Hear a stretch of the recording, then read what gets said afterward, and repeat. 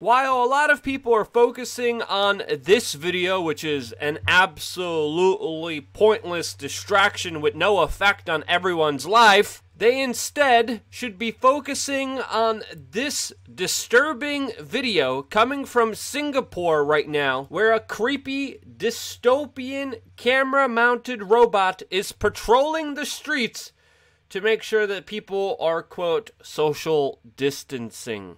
Yeah. Welcome back, beautiful and amazing human beings. This is Luke Rudowski of WeAreChange.org, and in this video we're going to be talking about that, plus also the latest developments with Michael Flynn, the whole Russian collusion narrative that fell apart even more than it did before, as well as other important developments here on this independent media organization that is sponsored by you. And one very easy way to sponsor us, after, of course, you have secured your food and water supply. If you've secured that and you have a little bit of money to splurge, check out our t-shirt store. We could get pretty accurate t-shirts, you know, like the one I have on now, that highlights our societal spiral to a technocratic hellhole.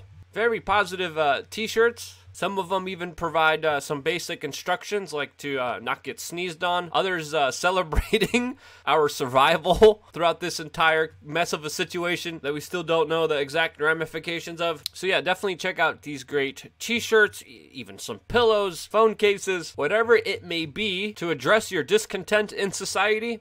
We probably have it. Our Biden shirt is pretty accurate, and I think our Trump one is as well, but let me know down in the comment section below what you think of them. Now, today, out of everything that's happening, out of the entire mess that we're in, a lot of people are focusing on this utter nonsense of Mike Pence delivering some PPE to a nursing home and then joking that he's going to deliver some empty boxes. A clip that was cut, taken out of context, and promoted by COINTELPRO news organization man Jimmy Kimmel as some kind of PR stunt. And yeah, it's a PR stunt from the beginning. This is all a stupid joke and it's a distraction and we shouldn't be focusing and talking about this in the first place. It's freaking ridiculous. The guy was making a joke and even BuzzFeed is calling it out. Again, an utter waste of time when we literally have draconian Boston Dynamics Terminator-styled robots roaming the streets mounted with the latest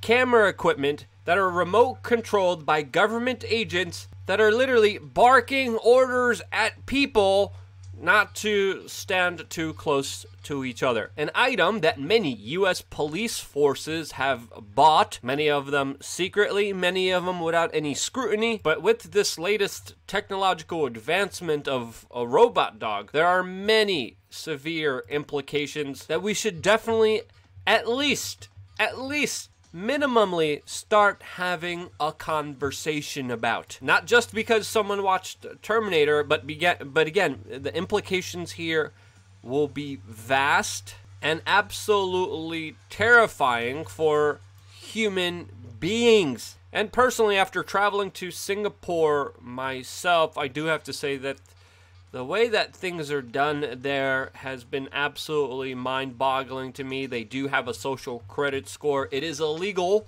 to chew gum.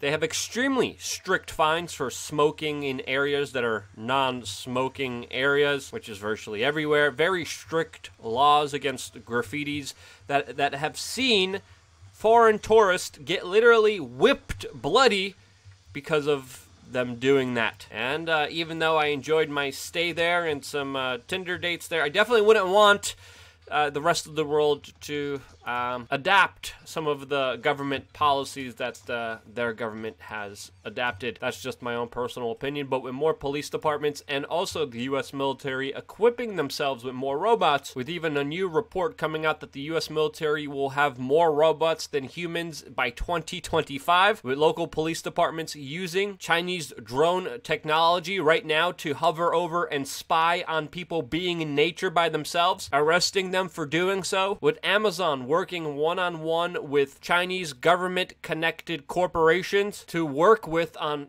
thermal cameras, which of course will be used to take your temperature from very far away, track you in a way where you cannot hide from the lens of Big Brother, while politicians talk about this new term of contact tracing, which is absolutely ridiculous. Even according to many experts, you do contact tracing when we are at the very beginning steps of a major, quote, epidemic. Doing it now is just absolutely pointless, especially with all the numbers and figures we have, but yet still we see many government officials telling you that we're going to be doing this contact tracing, which was put in great context by this doctor who was talking about the latest announcement from the Illinois governor and his plan of tracking and tracing, which this doctor warns is a total loss of all privacy, saying that the government could track everywhere you go, every person you interact with, and have access to your medical information at the same time, which violates many of the privacy laws that are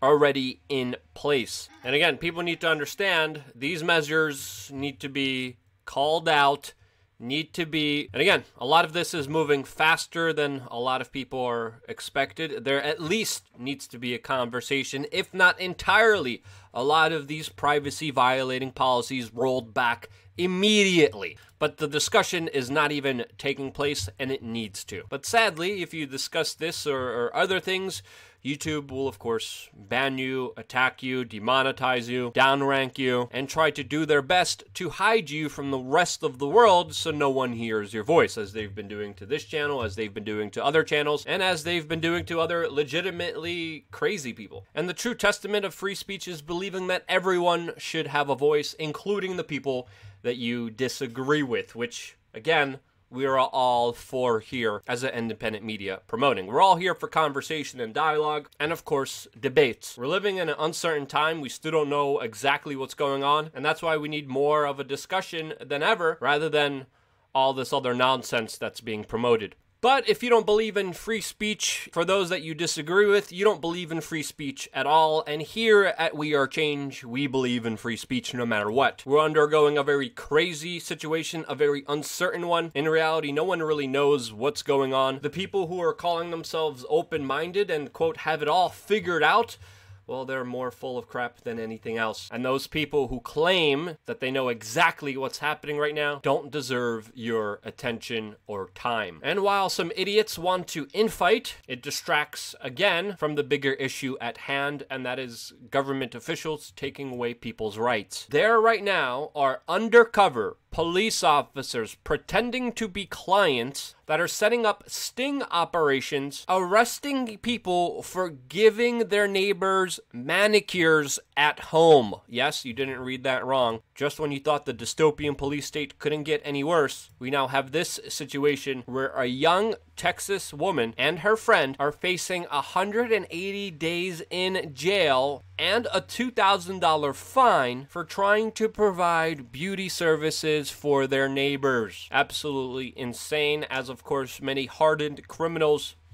are being released from jails all throughout this country, while innocent people are being put in them. But yeah, Mike Pence said something, so yeah, let's all focus about that and not about our freedoms being eviscerated, which should be the main conversation. Again, many of these politicians are definitely not here to help you. They have no principles, they have no morals, and as we learned from the Michael Flynn case, which by the way we've been saying from the very beginning he was innocent, laws and justice doesn't matter to these politicians. What matters is power. And again, we were called Russian propaganda by the mainstream media. We were put on hit lists by the mainstream media as, quote, Russian propaganda because we said Michael Flynn was innocent and that there wasn't any Russian collusion, which we were right about. Will they apologize for their attacks on all of us as they knowingly knew there was no Russian collusion? Michael Flynn went down for the crime of contacting Russia